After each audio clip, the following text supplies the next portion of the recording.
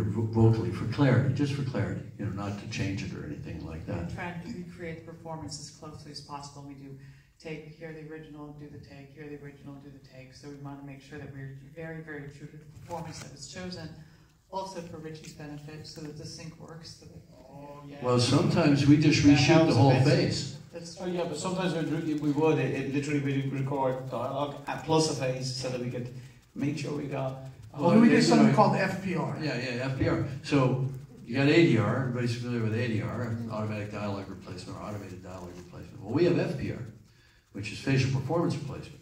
So in the same way that you can go in later and you can play to a scene and you can redo the sound, we can redo the entire facial performance and place it back on the actor if we want to change a line or change the way the line was played.